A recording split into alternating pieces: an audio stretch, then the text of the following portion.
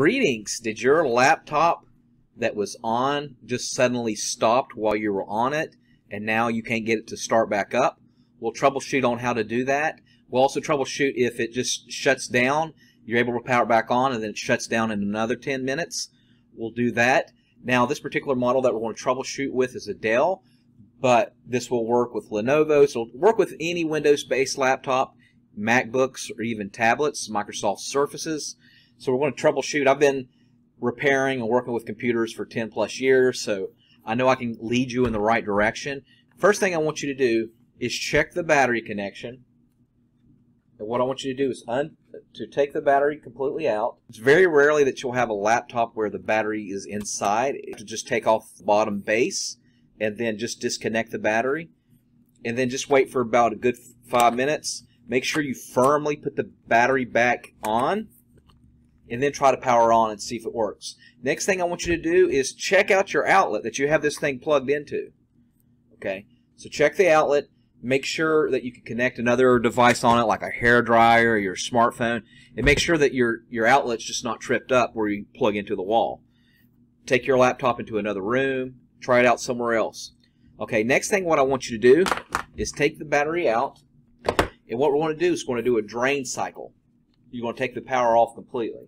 So what you're going to do is you're going to hold down the power button for about a good, do it for about a good 30 seconds. Just completely hold it down, not plugged in, the battery completely out. Put your battery back in, and then tell me if you're able to get the laptop working. Okay, next thing, and a lot of people don't realize this, but power cords go bad all the time.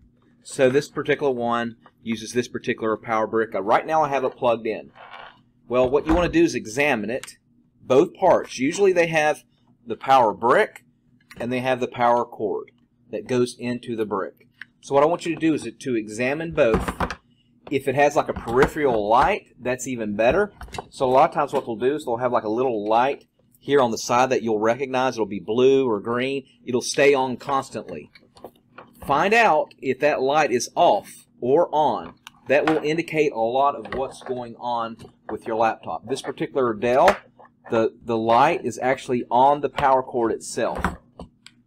Okay, so as you can see there, it's on there. If this does power on for whatever reason, then it's probably not going to be the power cord. The power cord is probably not going to be broken. If you realize that the power light is off, that's good news, because it could be the power brick, but it could also be the AC cord that goes into the power brick. And there's usually two kinds for laptops. So this particular one is like a 3-prong power cord, as you can see there. And the second one is, it's called a non-polarized AC power adapter. And it's a figure 8, symmetric, you can see there. This goes with the majority of laptops. Microsoft Surfaces, other different laptops. It's either one or the two, usually. Sometimes there is a variation where this is called a polarized, where one side looks like an X. These cords are super cheap to get. Both of them are super cheap. You can get them for less than $10 on Amazon or eBay. And I could put some link in the description to tell you where you can get it. But look around your home. So you can see this TV back behind me. This particular one uses this non-polarized figure 8.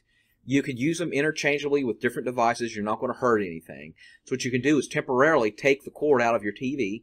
This goes with this particular one, Xbox Ones. It goes with PlayStations. It goes with Apple TV. It goes with printers. I have an HP printer down here that this works with. Multiple different devices. I bet you have one of these at home. It's possible you might have one of these at home if your laptop uses that. This works with like LG TVs and a few other devices, so look around. You might have an old or broken laptop you haven't used in a while. Check its power cord and see if one of those would work on your laptop. See if it'll fit. If so, it might not be your power brick that's broken. It just might be this part. What you can do is replace this particular cord. And usually I like getting them on eBay, honestly. And what you can do is every power cord has a model number. And so it'll usually say model, and it'll be some letters and digits. What I want you to do is look at your particular model number on your cord and purchase one on Amazon or eBay. I know it's not preferable that you want to spend money. However, if it's the power brick, you know, it's better than have to buy another laptop. And on Amazon and eBay, they usually take returns. So, you know, it's kind of a win-win situation. Okay. So, you've tried both of that. Next thing I want you to do is check out the memory. So, the slang term is called RAM.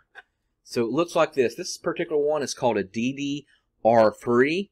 But the majority of the newer laptops today are called DDR4. And this little slit will be a little bit closer to the center.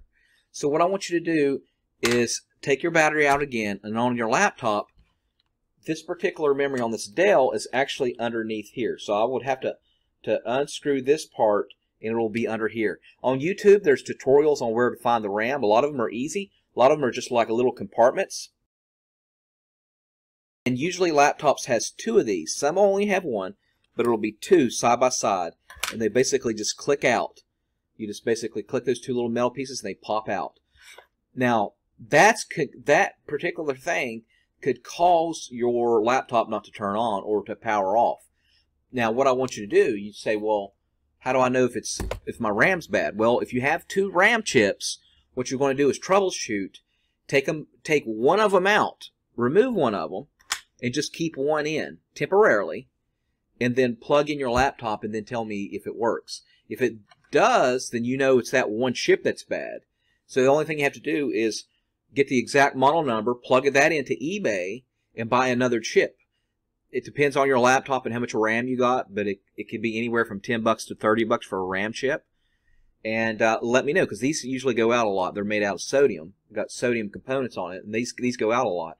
If that one doesn't work, pop your other one out and then put the one that you first took out in, and then check that RAM and see if it powers on. It could be one of the RAMs. Okay. What you want to do is get like a hair dryer. Keep the battery out, unplug, and what you want to do, you want to heat it up and you want to blow the dust out. If you have like an air compressor, you can get it at Ace Hardware or Lowe's. Little thing on there that you just take, it's like a duster that you just spray. You just basically go in there and do it very liberally. Just a lot in there. But if you don't have access to an aerosol air blower, just do it this and hold it up against the fan like this.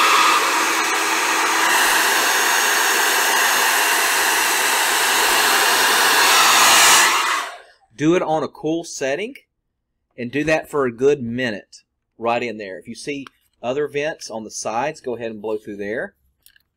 Right? Let it cool down for a good 15 minutes. Plug it back in and see if it works. It could be that there was just too much dust on it. It is possible that it could be your power jack. Your power jack is loose for whatever reason. That's where the power cord goes into.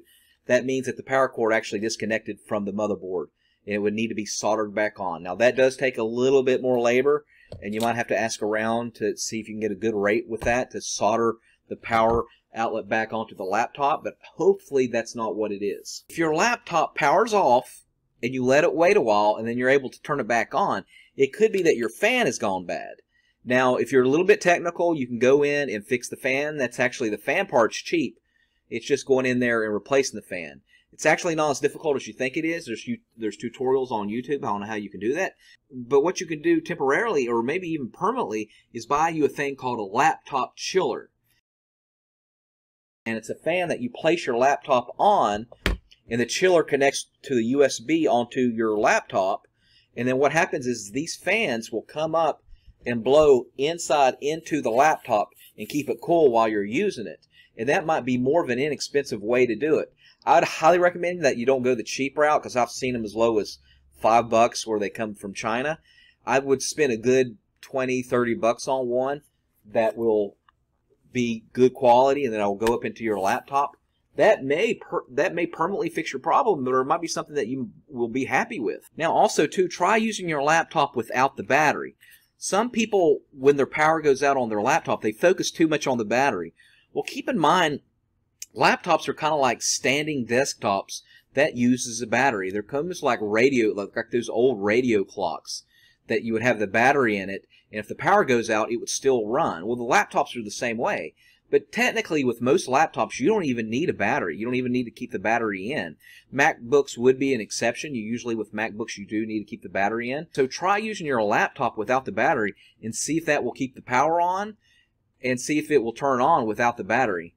And then if you want to replace the battery, you can. Now, finally, if your laptop does come on, but it doesn't go to the operating system, it basically goes to like a BIOS screen with different commands. It won't go into Windows at all. 9 times out of 10, that means your hard drive is bad. And so if your hard drive is bad, you would need to replace the hard drive and then reinstall the operating system back onto the hard drive, whether you got Windows 7 or Windows 10 or an Apple software. You would have to reinstall the software. If you have an issue where the Windows won't completely boot, you have a bad virus or something, and you want to do a full factory restore, I'll put a link to the video at the end of this video that will show you how to do a full factory restore on almost all the laptops, and I'll put that on the end of this video. Alright, before you hear my lecture about subscribing to my channel, make sure you put in the comment section which method worked for you, if it did work, and also put the model number or the model laptop that you have or MacBook. So, for example, if you have an Acer Aspire, put that in the description, and you used a hairdryer and the hairdryer worked. Please put that in the comment section, so it's very important for other people to see that. You, come here. Yes, you. I need your help. Come here. You see this right here? This wall's empty.